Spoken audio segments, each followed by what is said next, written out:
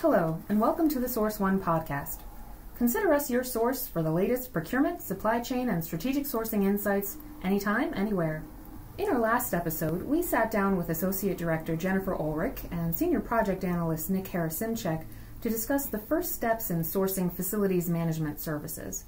Once you've collected the data and established a baseline, it's time to go to market. Today, Nick and Jen return to discuss initiating the sourcing process for this complicated spend category. As you'll hear, data drives the process and dictates the strategies a company will employ for locating suppliers. Nick, Jen, last time you both made it clear that companies face serious consequences if they fail to assess their facilities management accurately. Let's get started by discussing some of those consequences. Jen? First, I'll reiterate that the importance of facilities management spend will vary depending on the size, structure, and industry of your company. A company based in manufacturing, for example, will need to pay closer attention than one in the financial industry. That does not mean, however, that anyone can afford to neglect this category.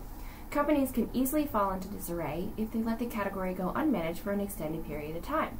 They might find that service levels are inconsistent or have decreased over time. They could also find that costs have gone up and are no longer in line with the market based on their business's growth and scope of work. Speaking of scope of work, it's also possible that the scope of work will either have reduced or expanded over time without anyone's knowledge. Inefficiencies in the supply base may also go unnoticed. For example, an organization with multiple locations could discover it's been leveraging multiple suppliers for the exact same service. These are just a few of the issues that can result from neglecting facilities management spend. Unfortunately, getting the category organized and developing a program for total management won't happen overnight.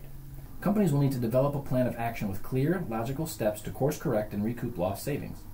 This process could take years depending on the contracts in place, but it's impossible to effectively go to market without it. So where should companies start? The first step is always getting organized.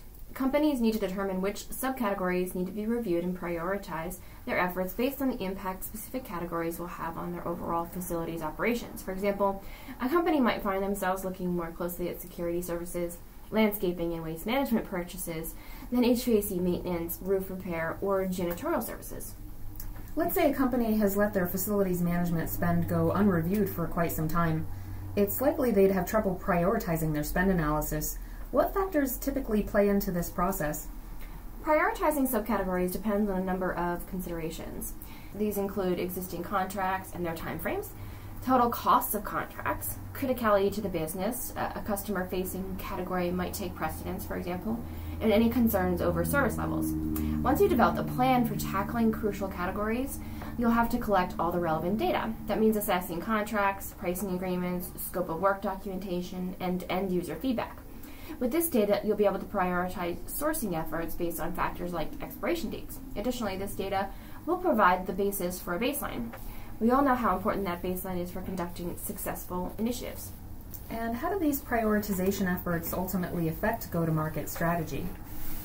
An accurate and actionable picture of your company's needs makes it possible to develop and execute the appropriate sourcing events.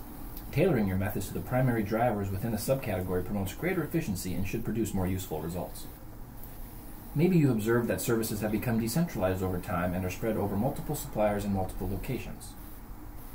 In this situation, you'll likely want to focus your strategy on consolidation, or the opposite might be true. Regardless, you can't develop strategies or conduct effective events without taking the time to thoroughly assess your spend and determine priorities. But closing an event and awarding business isn't the end of an initiative, right? That's correct. Going forward, the company will need to maintain contracts in a database with automated triggers and develop a structured supplier relationship management program to ensure compliance with established KPIs. And that's just the start. So staying vigilant seems to be key. Right. No one wants to go through the effort of category cleanup to find themselves doing it all over again next quarter. Compiling accurate data and maintaining efficient supplier relationships are both ongoing processes. If you get lazy, you could wind up facing challenges like the ones we discussed earlier and suffering serious value losses. Jen and Nick, thank you both again. You've been listening to the Source One podcast. Tune in next time for the conclusion of our series on facilities management spend. Nick and Jen will return to discuss implementing systems for managing spend across the category.